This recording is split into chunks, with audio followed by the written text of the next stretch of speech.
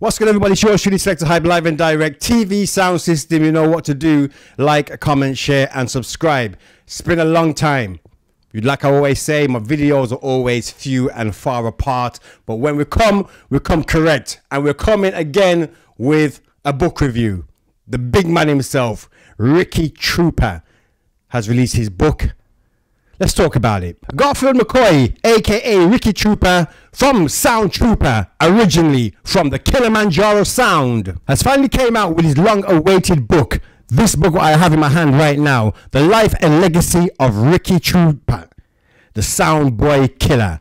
Now, this book has been out for a while now, around about 6-8 months.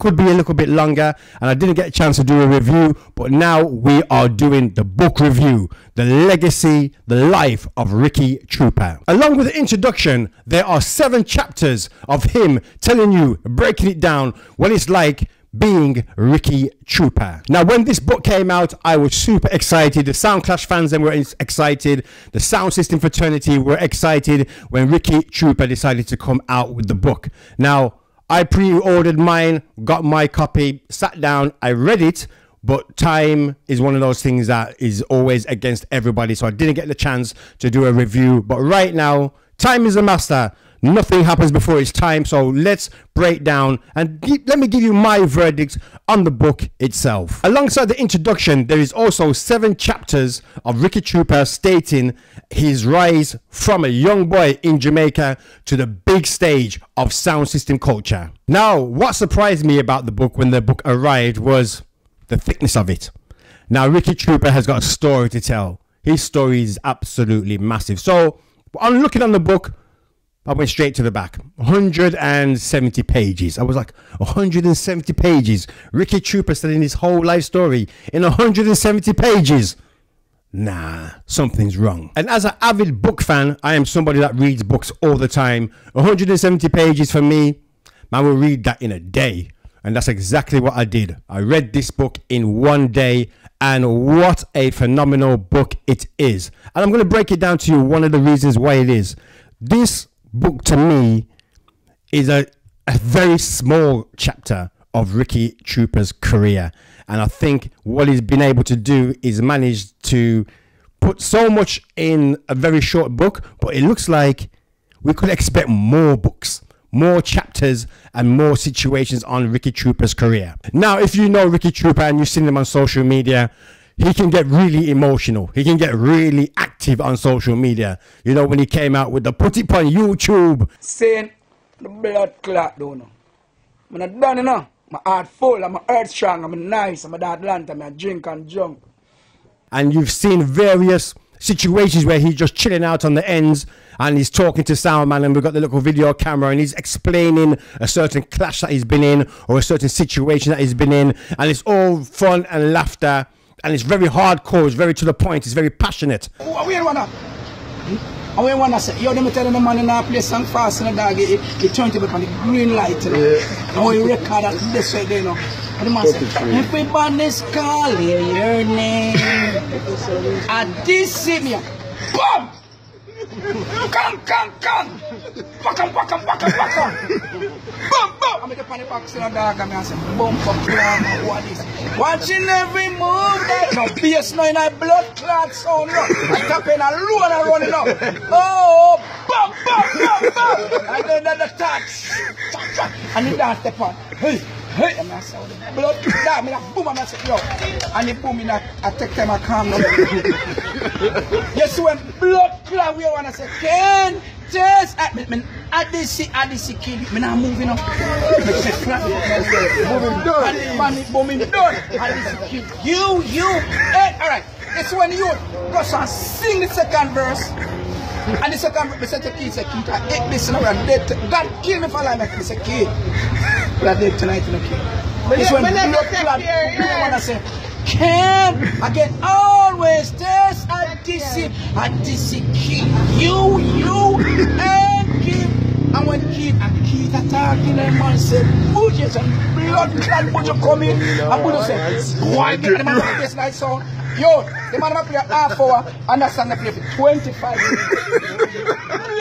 This book does exactly that. but in a different way. The way how this book is put together, the words, the concept, the passion you can hear in this book from Ricky Trooper is phenomenal. It all starts off from the beginning, the very, very first start of his career, playing and doing sound system. It talks about his early days where he was listening to Soundman from around the way and he wasn't getting the opportunity to go around there. And then he linked up with the Soundman, went round there and then started to just literally study and listen to all the wise words that the teachers them, the elders them were telling him. I'm not going to give you too much away. You need to get the book. But one of my favorite parts of the book is the poem that Ricky Trooper wrote for his mother.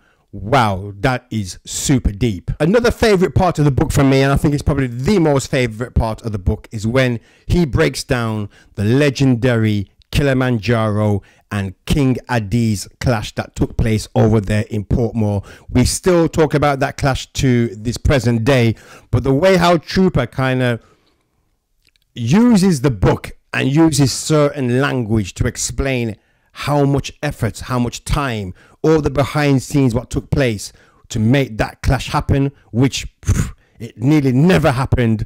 You got to get the book if you're a fan of King Addies, big fan of Ricky Trooper, Kilimanjaro, and that big clash that took place over there in Portmore. And what else makes this book very special is towards the end where he's guiding the new artists them and talking about reggae music and how to fix it. Again, it is a very, very intellectual read, and it's something that I would advise, especially all of you new artists coming out right about now, to take a look and take a leaf out of what Ricky Trooper is saying. So like I was saying, he talks about reggae music. He talks about the artist them. He also talks about his situation with Sound Trooper, how that came about and where it's heading right now. So people, the thing about this book and why I can't go so deep into it is because it's the reason it's only 170 pages. So if I go really, really deep into it, I'll start telling you what the whole book is about, and you don't want to go and get it. You need to go and purchase a book. It's 170 pages. It's not long, but it is an absolute great read. And what I would like to see Trooper do with this book, it's like one chapter of his whole career.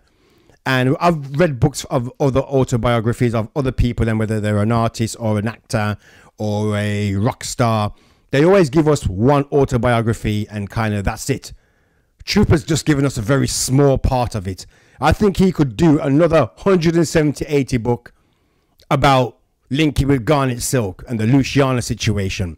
He didn't say that much in the book here, but there was a little bit on there. But he could do another book where he could just be talking about Kilimanjaro, Bass Odyssey, rivalry, and do another 170-page book.